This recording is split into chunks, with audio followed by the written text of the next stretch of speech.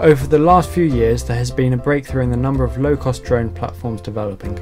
However, there are no hardware platforms available for long-duration underwater missions.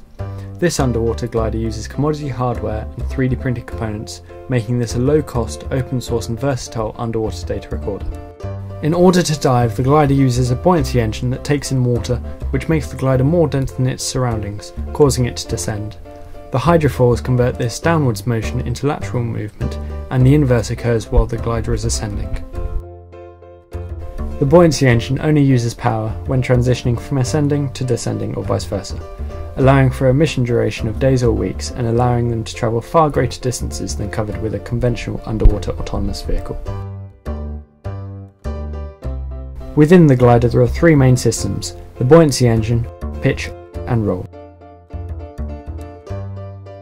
The buoyancy engine consists of 6 large syringes which are controlled using a high-precision stepper motor. When the syringes take in water, the glider gains mass and becomes more dense than the surrounding water, causing it to descend. The glider can then ascend by expelling the water.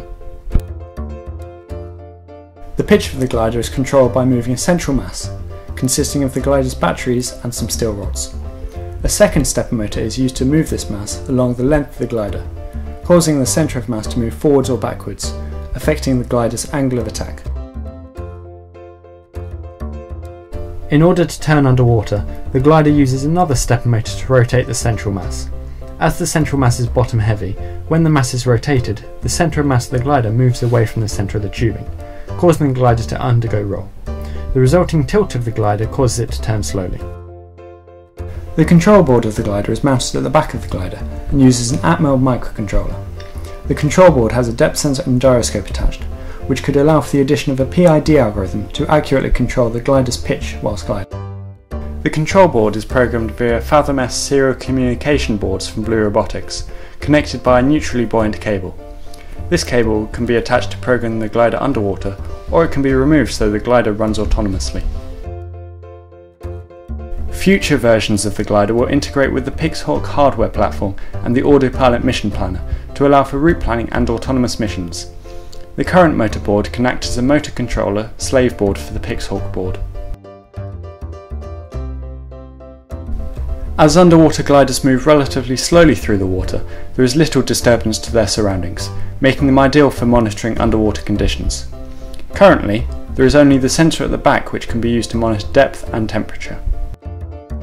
The entire design is completely open source, with the PCBs being designed in Eagle and all software being kept up to date on GitHub. On the glider's Hackaday page, there is a Dropbox link to the live development folder containing all files related to the glider.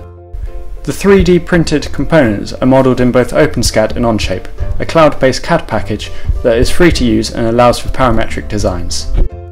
I have utilised this so you can print a series of test prints and enter values into the Onshape document according to the dimensions of the test prints, and this generates a set of parts which are best suited to your printer to minimise post-processing.